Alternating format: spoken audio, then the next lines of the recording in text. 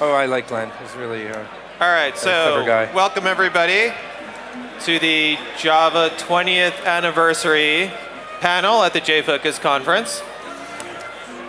We are joined by an elite panel of folks who have lived the last 20 years of Java, and they're going to share some of the forgotten bytes, things of years of Java past where we've probably all forgotten about them themselves. So we've of course are equipped with a memory aid, which is going to help us remember some of the events of the past, or at least loosen our our ability to talk about them.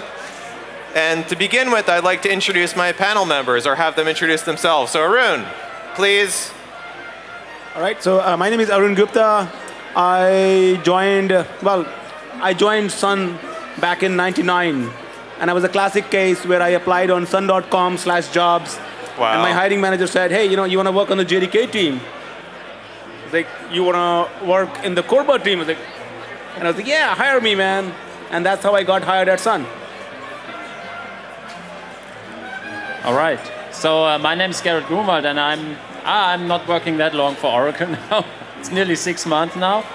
And yeah, I started with Java just on a private idea because I thought it would be a good idea to have one language on different operating systems. So using Windows and Mac, and so I was looking for something where I can use Java, where I can use the language on all these platforms, and that's the way I came to Java in the early days. Nice. You don't need that, Kirk. Get that back. Yeah. Back. Yeah. Oh, right. Oh, yeah, okay. This works. I forgot. Okay, so I'm Kirk Pepperdine, and I came to Java in 1997 thinking that I was going to a Smalltalk project, and it turned out to be... Weren't you surprised? I was very surprised. It gets better than this, right? Because they said, no, you must tool up for Java, and about a week into my tooling up, they said, okay, now you must go to this big, important client because we're getting rid of our Java consultant because he doesn't have enough experience. He's only been doing Java for 1 year.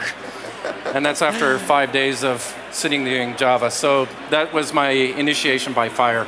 Does anyone ever come to you and say you're not experienced enough, Kirk? Sorry? No, no one ever comes to me. No, okay, that's good. There you go. All right, so I started with Java around 97 as well, except I was coming from Dylan. Does anyone? No. What? Okay. So it was a language developed by Apple as an open source language. And I was on a DARPA research project. We were building a full compiler and interpreter. You're responsible for the internet then? No, that's Al Gore, but okay, that's another story. But anyway, years later, I'm still stuck on Java. And it's nothing like Dylan. It's nothing like Smalltalk. Well, it's getting there. Oh, we're not starting this quite yet. Let's let through. Yeah. Then you can start throwing the hurdles. All right, Toni. Hi, I'm Toni Epple, and I started with Java in order to introduce some dynamics to websites using applets, which was a really hot thing back then. And well, I'm using it since then, and I fought some fights with it, but I'm still very happy. I'm James Weaver, and I began using Java in 1995 when it was Alpha 3. I was looking for a way to implement mobile agents, which were popular at the time. The idea of being able to have a common virtual machine that these mobile agents could move from one place to another. Turns out we now call these viruses, but I was very interested in that field of study. And so that's what attracted me to Java. Cool. All right, so what we're going to do is we're going to go around, and this is like a round table sharing. We won't quite do a beer chugging thing, but you're welcome to chug as much beer as you want along. And we're going to uncover some of the relics of the last 20 years of Java, since this is the 20th anniversary. So you were going to cut us off earlier, Kirk, but I think you have something you want to share. Right. So I have this wonderful book here written by Bruce Tate, and he's a very clever guy. I have a lot of respect for him. But he did, in 2005, write this book. You want to say the name of this? Beyond Java. Beyond Java. It was written in 2005. A glimpse, I don't know, I gotta read the subtext. A glimpse at the future of programming languages. Yes. Right. Yeah. So it was an epiphany that Bruce had when he started using Ruby. I don't know if Charlie is around the room here. So we can say whatever we want about Ruby, right?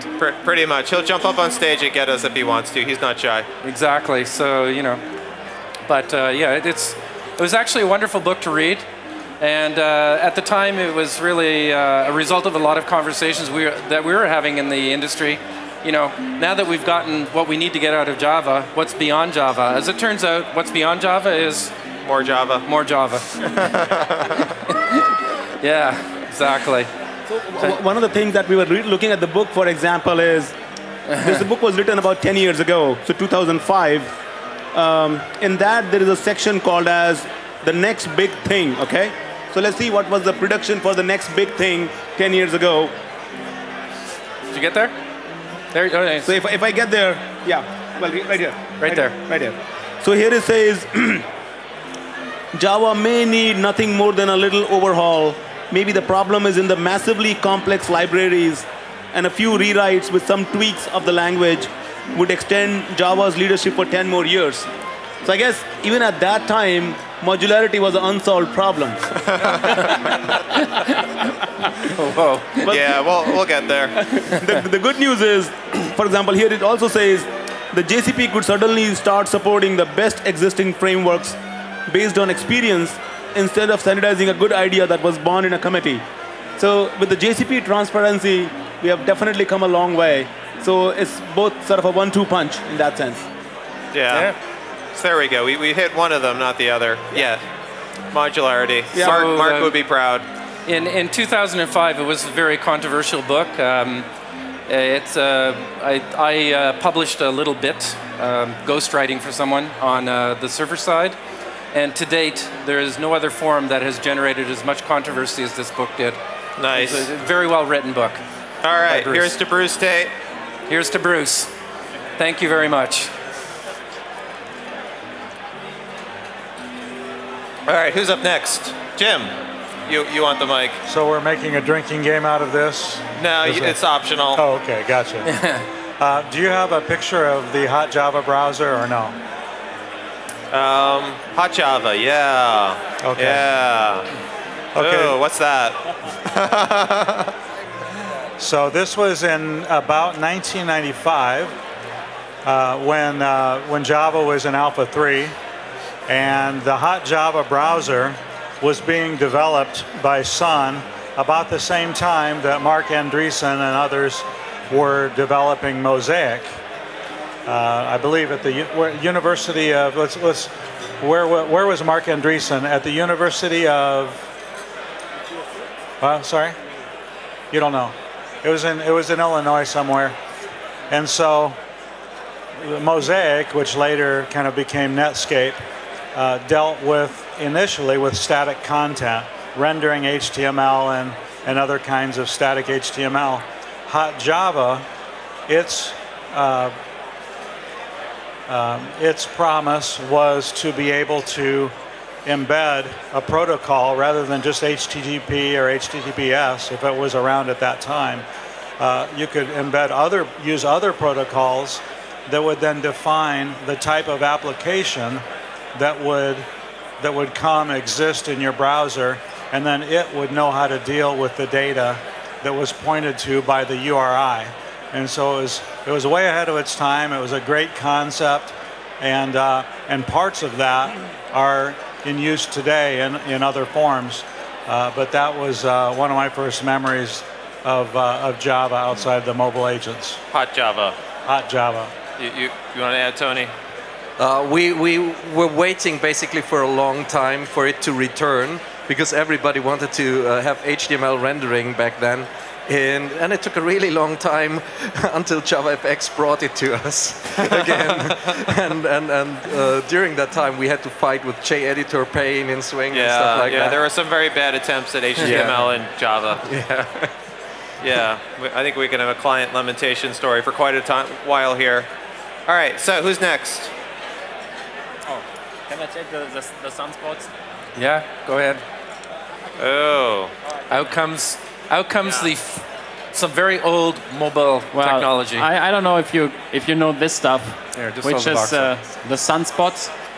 Yeah. And that was, especially today with all the IoT stuff going on, this stuff was out in, I think, 2005, so 10 years ago, and it was way ahead of time. And these are the ones from Kirk, but I have 10 of those at home, and I bought the first ones private for around 600 euros. It was very expensive, but You said 600 euros? yeah, it was in Germany. It was very hard to get this stuff. So, and when I got them, I was so proud that I can use Java These just on showed that up in the mail. Well, One day I opened my mailbox and all of a sudden, no, boom, for me there it they was a were. different story. They were quite fun. You But could do all kinds of games. the nice with them. thing is, it's based on an ARM processor, and it completely runs on Java. So the operating system is a Java ME-like JVM running on that stuff, and you can do IoT things in 2005. And when I used that in our company, in a semiconductor industry, in a tool to measure temperatures and all that stuff, because it has mesh networking and all the things that are so hyped today. But at that time, it was like, come on, we can do other stuff. It's not that important. So unfortunately, it didn't really make it, but I still love it. They were using this for monitoring earthquake zones and things like that to see how much the ground was moving. So they were being used in quite a few places. It's still great. So you can still program for that stuff. It's awesome. It would have worked. I would have had a demo, but I just didn't get enough. I didn't get enough notice ahead of time. Otherwise, you could still get these things to work easily. They're really fun. So you have a picture of it? Maybe? He's been looking. Steve's here looking for a picture, but yes, yeah. Here you go. There you go. So it came with a lot of sensors inbuilt and with the LEDs and with nice demos, and that was really, really nice. And like I said, 10 years ago, so before all the IoT happened. So this is like the precursor to the Raspberry Pi. Yeah, definitely. Yeah, that's fun stuff. Let me show something that is a precursor to a precursor, so to say. You know, in the world of IoT, we talk about all the time smaller devices, all right? So here's one device, is iButton, okay? This was actually meant to be a necklace. People could wear this necklace, and there is Java running on this guy. You could actually program it. It's a small, tiny JVM running on this guy. So you could actually do a IoT programming. This is going back literally circa 2099, 2000 time frame. So that's one example. The other proud example in that sense is, which became very popular and was quite a relic, is the Java ring. Now this is actually a finger, the ring that you can wear in your finger, and it's got pretty nice, if you see the picture over there, it's got a nice sun logo. On the top, it would say actually, you know, the Java, old Java soft logo, for example. And again, there is Java running in this guy. So this is again going back to circa 99, 2000. So one of my buddies is into home automation. He built an entire home automation platform. He uses the Java button to gain secure entry into his house. There you go. So, yeah, Today? Yeah. The IoT home automation is becoming a fad now. Yeah. No, like it's like a, you know, classic old school doorknob for the IoT age. Yeah. And see, the weird part about this is it's hard to guess. This was actually by Hewlett Packard, this iButton, at that time. Well, HP used to be a big player, so this is by iButton in that sense. So iButton and Java Ring are two of my favorite relics, and I got a lot more to show, which we'll talk about as we move along. I don't think I've ever seen one of those before. It's quite a relic. Yeah, it is, isn't it? It's awesome. That's really something. All right, so that was a good one, Arun. Who's up next? You. Oh, me? Huh. I didn't actually prepare anything. You didn't prepare anything. Let's go to Gosling's car here. Or sorry, Neil Young's car. Yeah, there we go. Thanks, Kirk. You see Good that? save. Good save. Right. So what is this car? That is the, as Gosling has described this is the biggest, fattest meanest, ugliest Detroit built car that Neil Young could find, and he converted it into a complete electric vehicle. All of the controls in here are all in Java. This picture actually isn't that old. It's like 2007, 2008. But the team inside the car is actually the guys who built all of the controls for this particular car. So, and Neil is missing from the car. He was in it the previous year. But you can see there's a nice stern picture of James sitting in the front seat for the camera there in the upper corner. Yeah, that's a motley family. This thing, apparently, according to James, hauls ass. It goes very fast. Nice. Yeah. Very good. And, well, you're supposed to be Mr. What are you going to say? What did you say? I was going to say, he's supposed to be Mr. JEE, right? Yeah. Yeah, well, let's talk about JEE. You know what? Don't say that in front of Bill Shannon. He's going to kill you, man. Why? We don't call it JEE. There is no such thing as JEE. G. Well, okay, hold on. There is something called as JEE if you're a Spring fanboy. If you're a Spring fanboy, you can call it whatever you want. Because you're going to buy Barney Stinson theory of Ewoks, you'll call it whatever you want to call it. Well, I don't know. Spring fanboy. This is a fanboy, right? It's like, they took a technique that we've been using in small talk for like years, and they built a $450 million company around it, and a product that everybody uses. Like, that's incredible. You're scratching your heads going like, on bytecode injection, you built a $450 million company? Awesome. Way to go. So, talk about JEE. I got something very unique to show. Ooh. I hold the mic. Yeah. Please hold the mic. So, I think I've seen this well, before. Let me talk about it. Now, I joined Sun Microsystems in March of 1999. This is like before J2EE first release was done.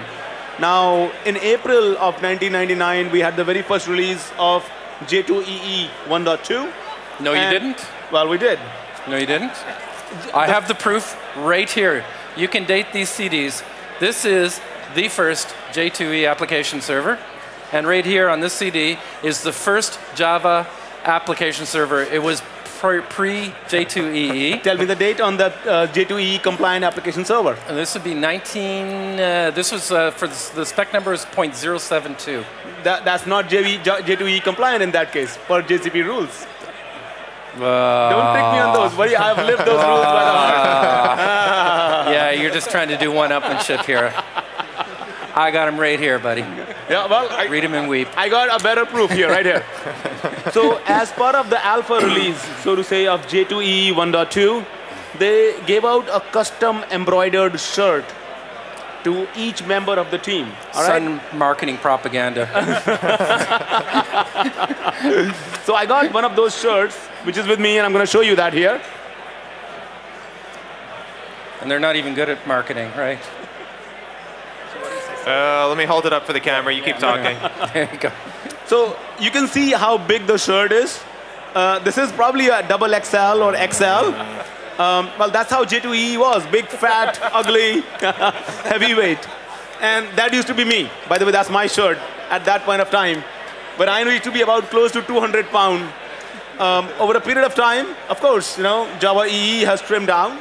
It's pretty slick, pretty modern, pretty fast. I'm a runner. I like to keep my platform fast. So here comes Java EE 7, It can beat any platform head on. All so right. I think this is one of my relics.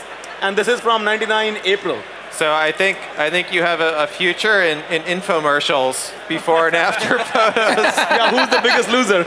It's the biggest loser. All right, very good, Arun. So Kirk, you had a few more good ones for us. Let's see. Oh, right.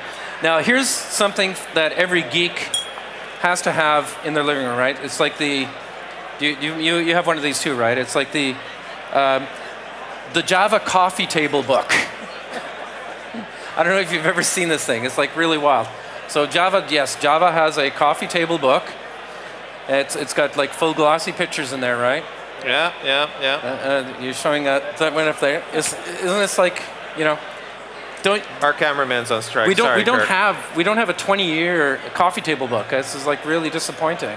What's going on with that? I'll talk to Michelle Kovac about that. Right, exactly. It's amazing. There is a story that goes with it, because this book was produced at the 10th anniversary of Java. And at that point of time, we were still in the Cupertino campus back in California. So there was an email that was sent out to the Java team at that point of time that if you want your name to be included in the book, send an email to so-and-so person. And people who are in the Java team, so you will see their names now, at least who replied back to the email. So if you happen to have that book, as I was saying, Kirk, my name is in the book. Because I've always been with the Java team while I was at Sun. So, but this is quite a relic as well. Congratulations. Thank you. By the way, that paid for my mortgage. Just kidding. This book? You made money with a tech book? Wow, that's amazing. You're impressive, better than I thought. Excellent. Okay, hooked on Java. There, now I'm back on. Is that like Jim, hooked on phonics? if you want to talk about this one, just go with it and I'll pop it up on screen in a sec. Okay.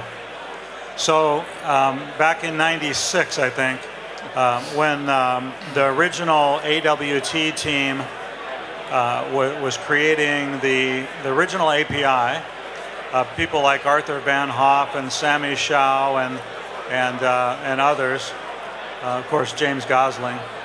Arthur Van Hoff wrote, I think he was the lead author on this book, called Hooked on Java. And so this was the first Java book that I ever purchased. I'm not sure whether it was the first book or not, whether it preceded the spec, the Java spec or not.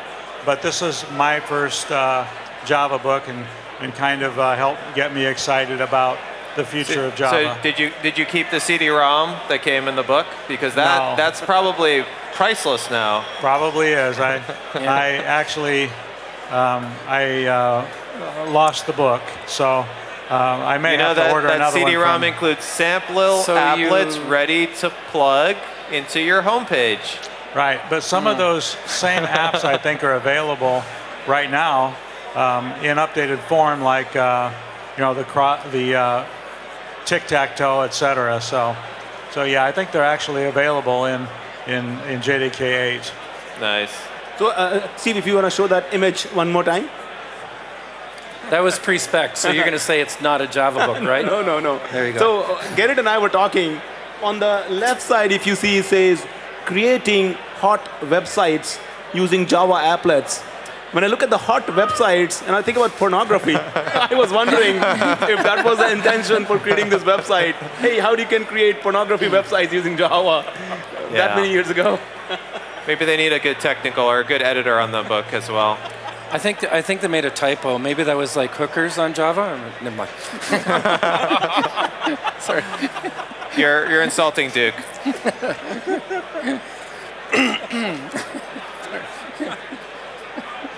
All right. Speaking of Duke, what are these Duke pictures? Oh God. What are these Dukes? So back in the old Sundays, we would give out these quarterly awards. Somebody who has gone above and beyond on what they are doing for Java. This is literally going back to early 2000s, where conference talking or speaking at a jug or blogging was not that prominent, or answering forums was not that prominent. So if anybody who will do something spectacular, where he answered 5 questions on the forum this week, there you go, Duke Choice Award. So they would actually hand out those Duke Choice Awards or you build something very cool, like using Java, so they will hand out those Duke Choice Awards. So these are the 2 that, from my prize possession, that I happen to get, and I don't even recall. So you're a Duke's Choice Award winner. I'm a Duke's Choice Award winner.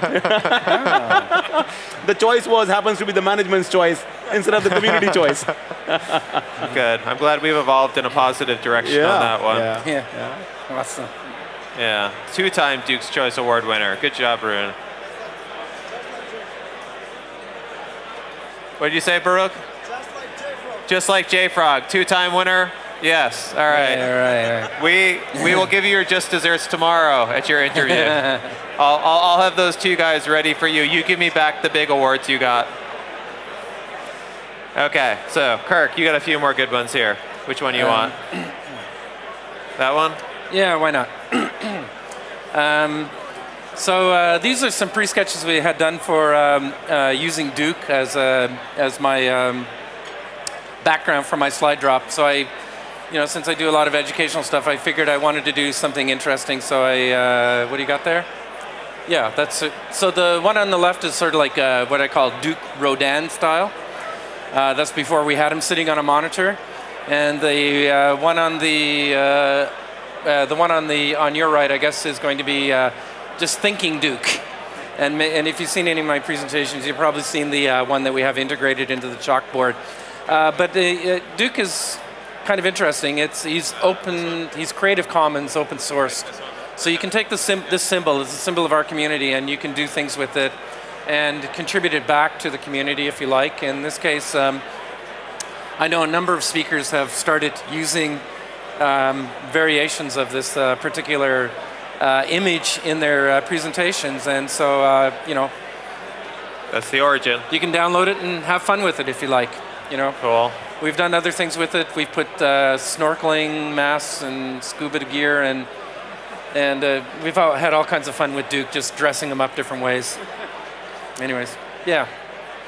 I don't know when Duke originally came about. Do you know? When Duke he was the avatar for the original Green project. Yeah, the Duke Champions ones, yeah. Or the Rockstar Award.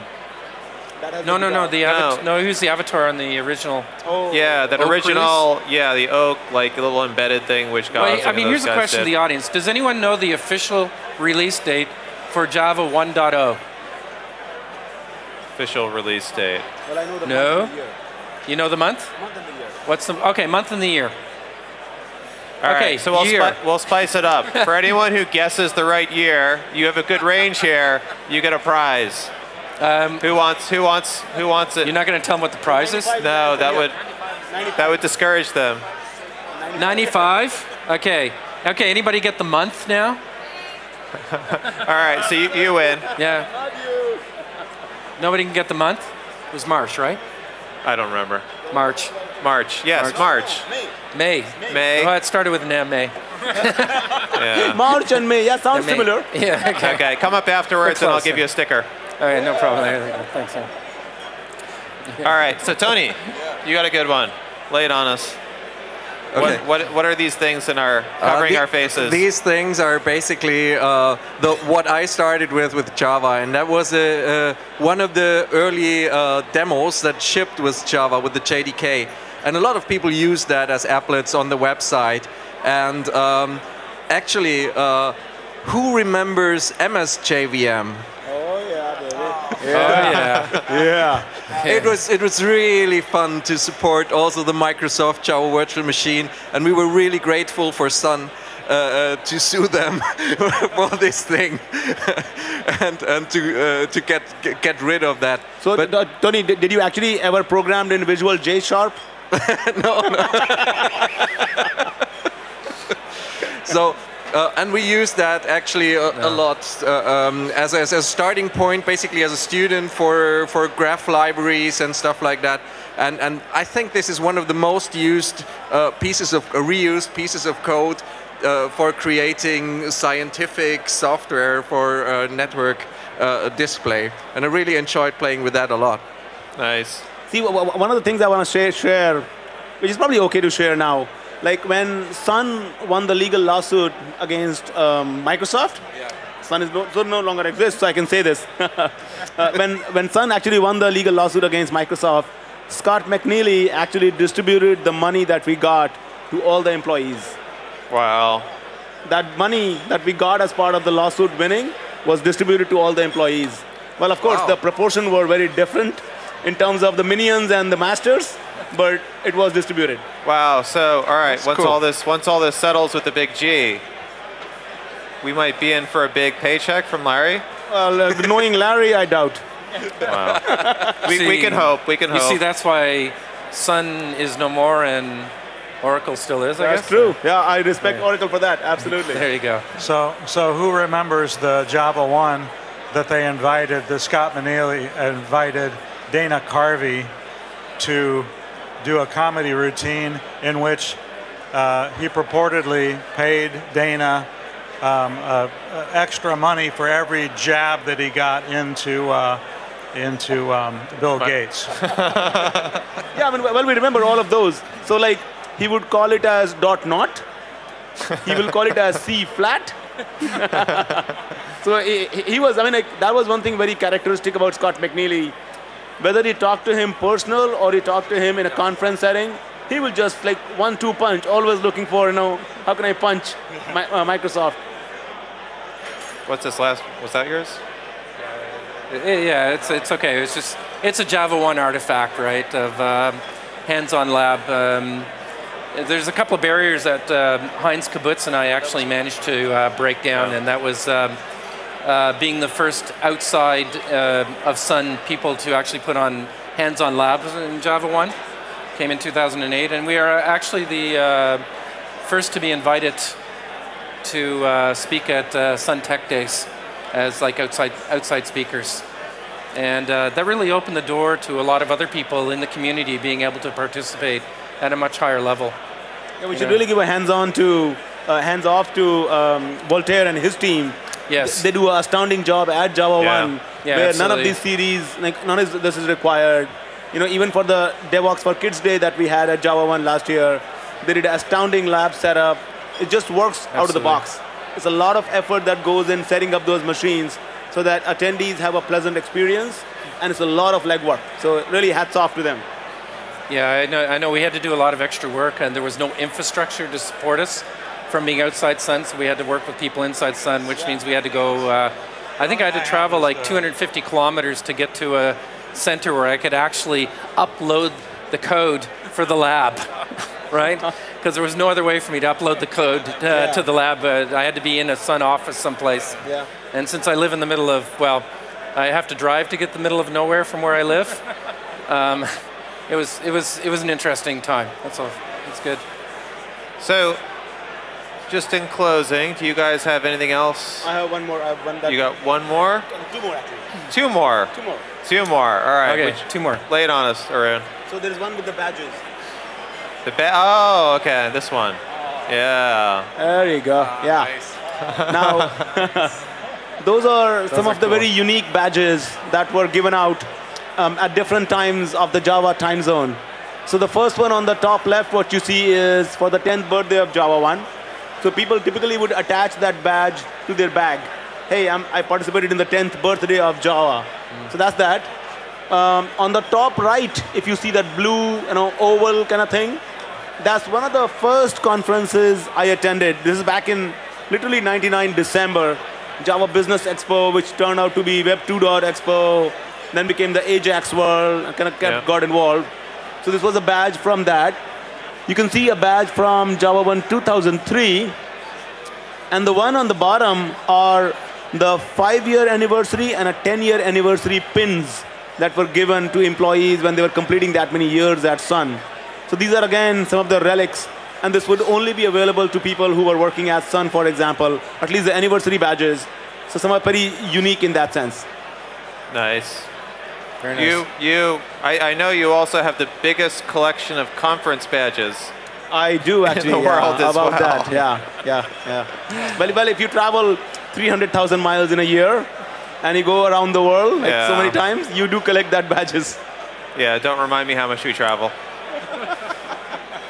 Okay, and you had a second one too. I got one more. So I've seen this before. There is no picture for this one. Now this is Here, hold on. a blower, for example. This was given out when JDK 1.3 was released. Oh. And I'll show you. Give me a second here. So what you can do is you can actually blow a whistle out of this.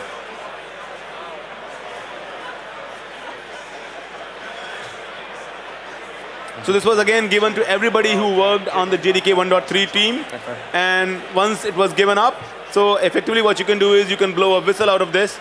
So if I can take it, let's see if I can still play it.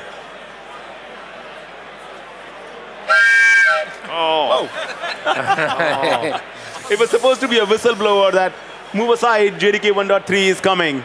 So this was given to every member. The office must have been horrible to be in to work in that afternoon. So I mean, there are a lot of goodies like this that goes way back to JDK 1.2, 1.1 days, notepads and stuff like that. Since having worked in the JDK team, I got a lot of goodies like this. And they do go in as part of my precious possession. Okay. You ready? Anything else? Anything else to add? No, I just say all I can add is that Sun was a wonderfully innovative company. They didn't just innovate with Java; they innovated with hardware. I know in the early 90s, we were building supercomputer clusters out of Sun Force boards, and unfortunately, Microsoft and Intel came along and basically killed all of these types of efforts on us. But prior to that, we were really having fun working with all of the innovation and products that were coming out of Sun. I think it's hard to talk about Java without talking about innovation. Yeah, absolutely. Because it's really moved forward the technology industry.